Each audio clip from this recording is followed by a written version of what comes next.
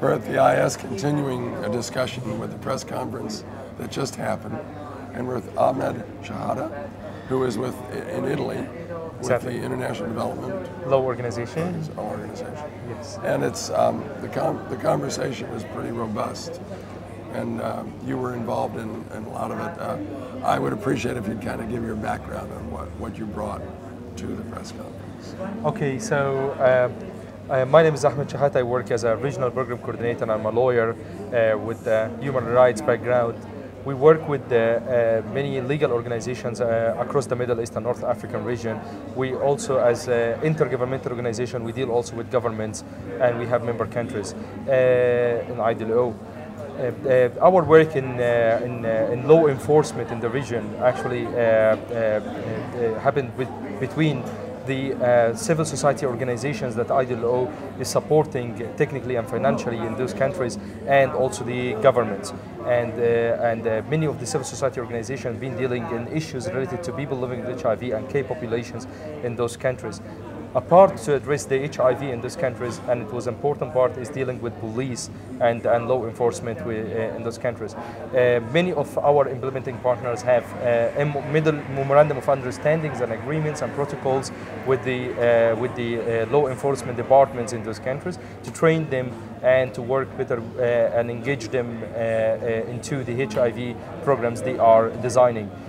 We frankly see there is a lot of progress between police and civil society in those countries to respond to HIV. Now, do you use some of the police officers who have signed on in theory and in effect to pitch that to other groups? This is very important part. I mean, police officers, as I was also explaining to my colleagues, there is a human rights committee in each Ministry of Interior in countries where we work in. And through this human rights committee at the Ministry of Interior, the civil society organization are well connected with them. They provide training to police officers on HIV and how to address together HIV. Police officers are appointed as focal points in those committees, and they can be peer educators to other police officers in their respective countries. So what are your next steps to move along this? This is very important. Next steps is always, I mean, a larger question, but we consider more programming with police is very important. More training for police on issue, and public health is very important. Public health and public security, as we mentioned earlier today, that they are one thing and one important, tool to address HIV.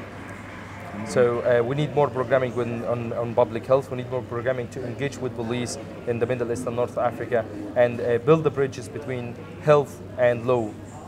And when you're talking about learning what you learn, and then how would you replicate that in other communities? Is that what you're working on now? Yes, exactly. This is what we're working on. We're trying to build the bridges between country and another by a sharing of experiences through regional and international consultations and events. And for example, at the International AIDS Conference, we're trying to share these experiences between different police officers from different countries, so they learn each other and they can share the experience widely. When you get your act together completely, and you bring it back to the United States, because we need some help there too. This is exactly what we do. Exactly. All right, thank you very much. Thank you so much. Thank you. Thanks a lot.